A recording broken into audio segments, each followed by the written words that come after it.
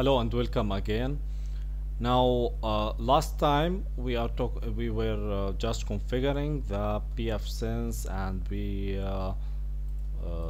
configuring the SSH services.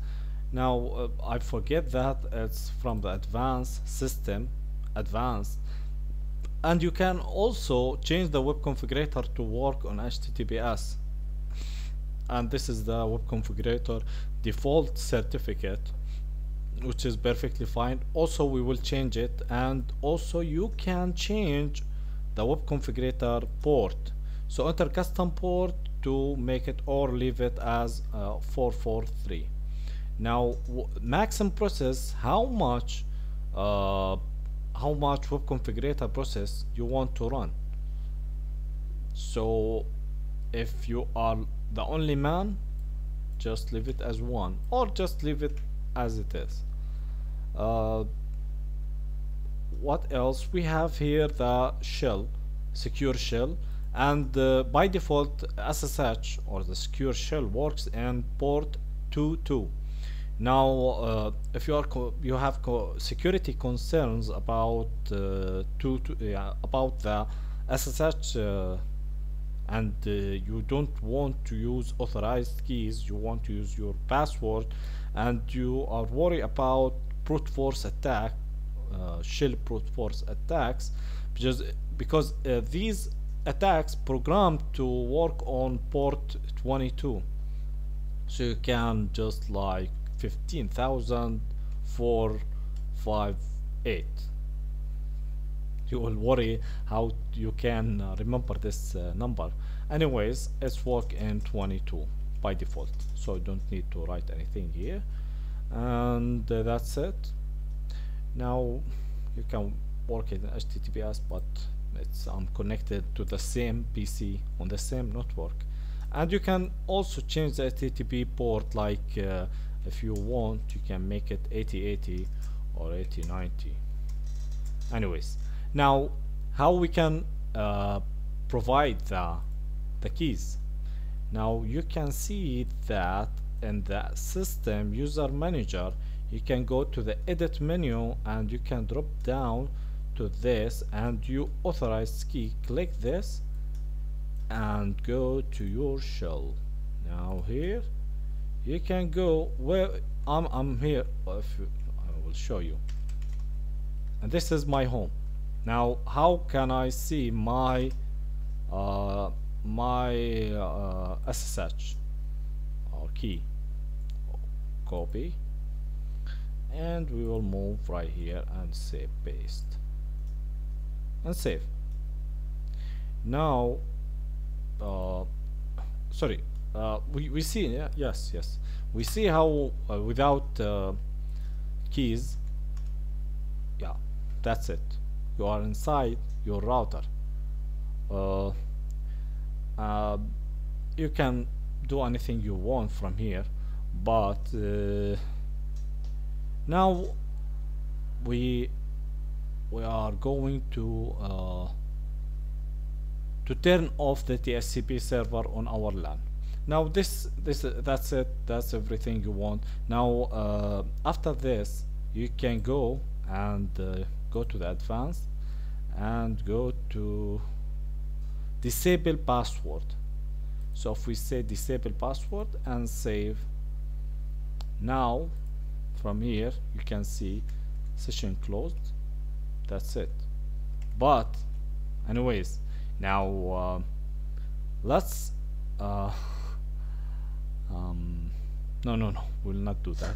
Anyways, yeah, let's do it, and we will go to the web configurator and make it work again. Okay, let's do this. We can say now we are exited from here, and we should go and disable and enable the SSH key, and we will go to here and we will go to the edit menu and we will remove the RSA. Now what will happen? No, permission denied. I don't have the key. I need to make SSH. Something broken. So to fix this, you can go here. So he will tell you a hint that there is something with a public key, but you don't have the public key, and he will not give you a try to use your password. That's it. You are done. But we can fix this from here, and we provide our key. Okay, thank you.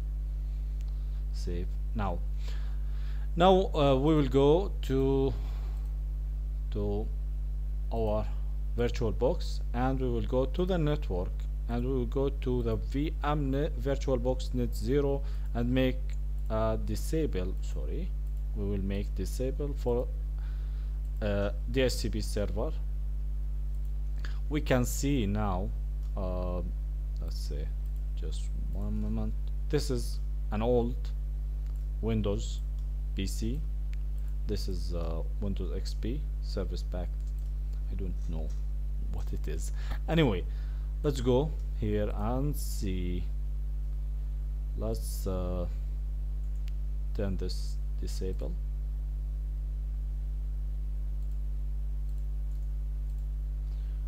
Okay, maybe it's not going to work. Enable.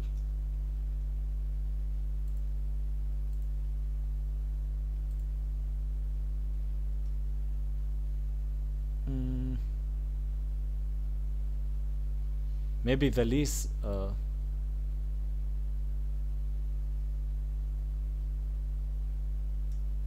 think there is something wrong. Why? Because we turn off the DHCP server. We should. Now I will tell you what I did when I stopped the recording by using the magic of the video. I found that you can stop the VMnet 0 DHCP server.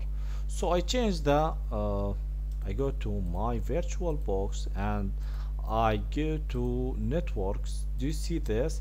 I can't disable the DHCP server. Even as disabled, maybe I should turn off virtual box, disable it, turn off, and re-enable it, just for the case of VMnet 0. But I just decided to use one of the others, which does not have DHCP server. So by the way, I go to here and I change this. You can see now network VMnet 1 and VMnet 2, VMnet 3, and also for Windows XP VMnet 0. Now I did what we did in the past. I do and changed that and everything fine. Now we can see we can go, but rather than go to 192.168.150, we should go to 17.254, and this will be admin and 123.123, and that's it. We are now, you can see now what we have. We have since missing SSH key. Somebody is trying to get into our system. We know that because we are supposed to go to our system, but now we have problem with our connectivity here.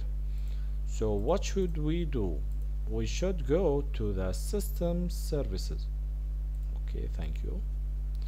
We should first make it larger for you, for your relaxation.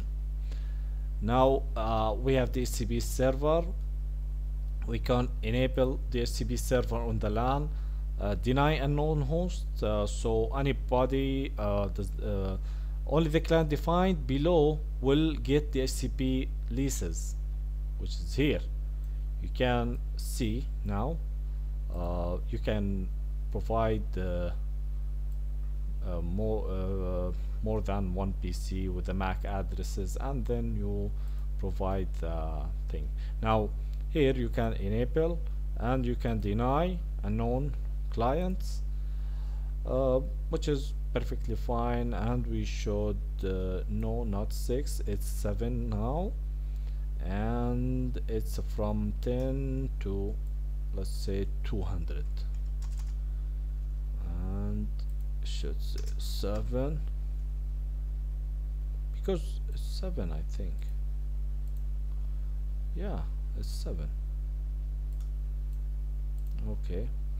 And here with server DNS servers, we don't need DNS server. Gateway, what is your gateway? 192.168.57.254.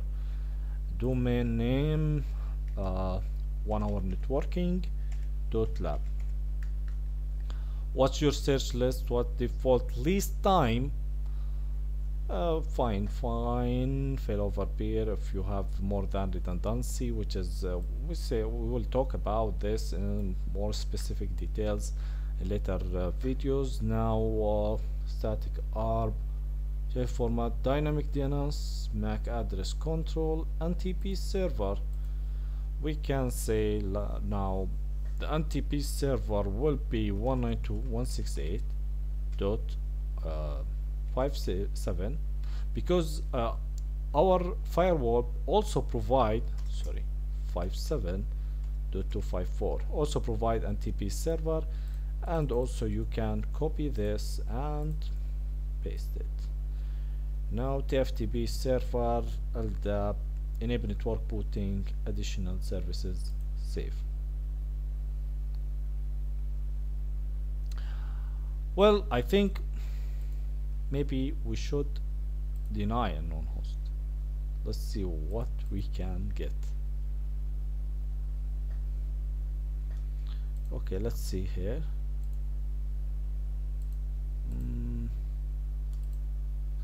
Has been successfully.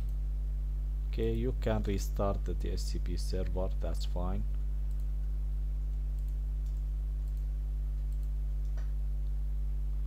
Okay, let's go back. Oops.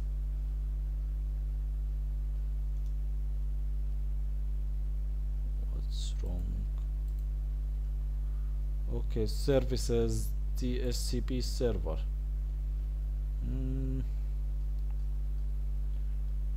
Now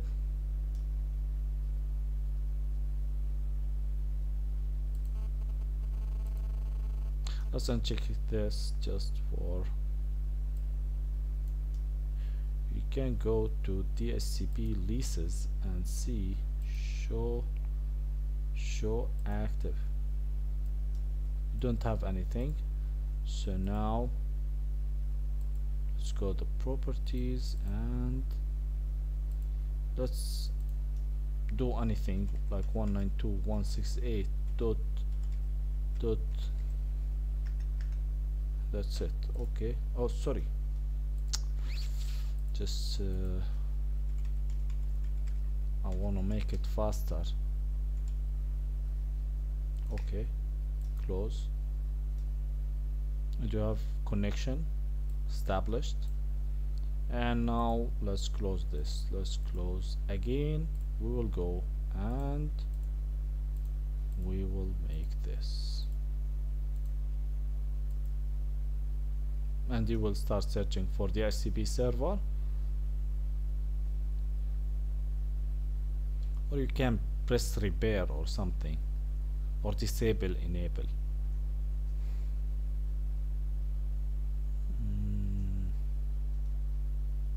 Let's make sure it's in the right network, which is VM1. Okay, services, DHCP server. It's running. What's wrong?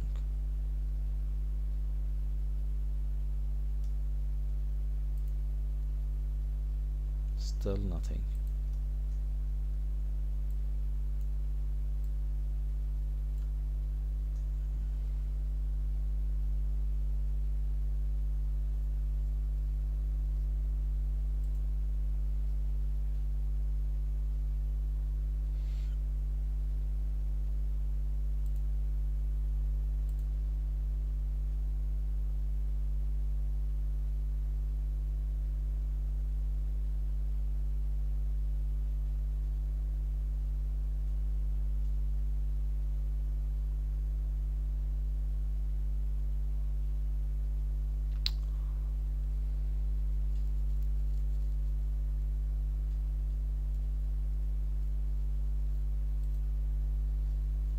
Okay, let's go to the assigned interfaces and go to the LAN, and you will see what's wrong here. Look, no, no, no, no, fine, fine, fine. Okay. No.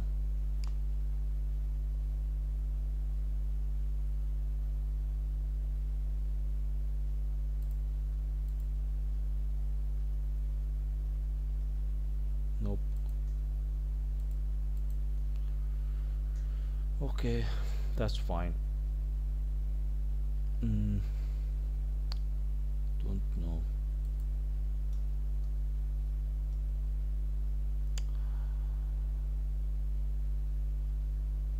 Okay, this is enough for now, and we will continue by configuring DHCP and DNS and other services next time at NTP and